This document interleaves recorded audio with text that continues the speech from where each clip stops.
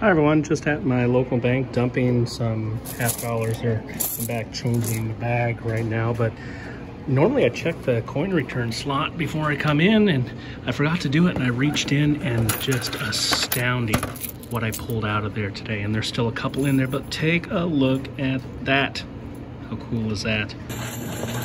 All right, so we got the halves return going, but first look looks like a whole bunch of Merc dimes. Couple of foreigns, a Steely. We'll take it home and see what we can find, all right? We'll see you then. All right, everyone, so I have it all laid out here. 30 Mercury dimes, a couple of foreigns. We have a 1969 Canadian nickel, and there is also going to be a 1973 Canadian dime, and we got a good old Steely cent there, 1943D.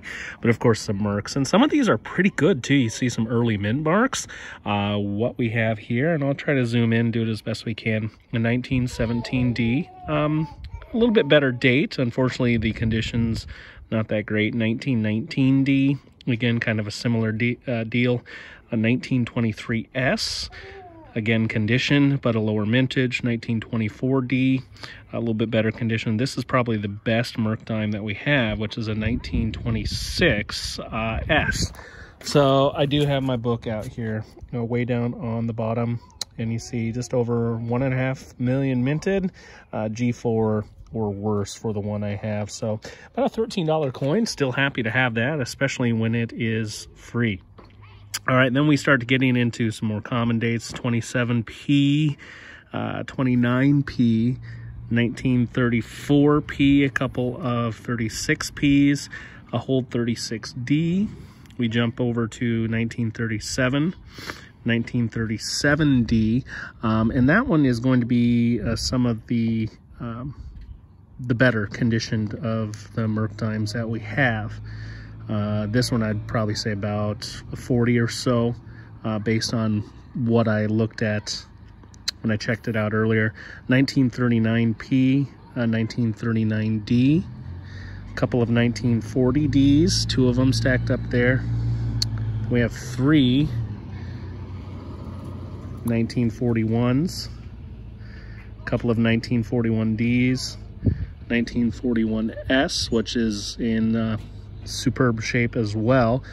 Too bad these are starting to get more common once you get into the 40s, as I'm sure you all know. 1942P, 1942D, two of them, and then two 1942S's.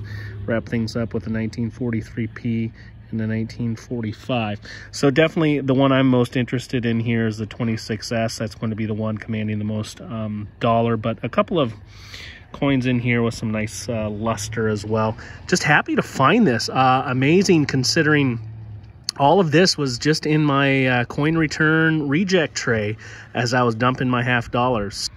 So as I mentioned, I was just returning my $50 amid this coronavirus stuff, sitting on some $50. I wanted to turn that a little bit more usable, expecting bank lobbies to close, so the coin machines to be unavailable.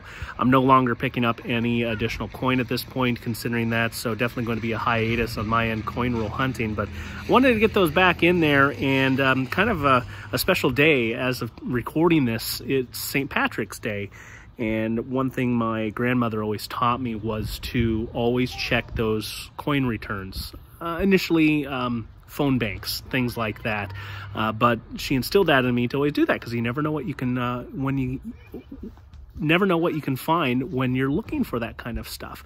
So I do it now. Coin stars, coin machines, always checking those, and it's amazing what you can still find when you just open your eyes and look for this kind of stuff.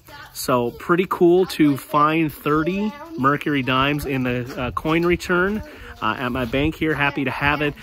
St. Patrick's Day is my grandma's birthday, so I'm looking at this as a sign from her. She passed a few years ago now. So I found my pot of gold on St. Patrick's Day, and I want to thank my grandma for that.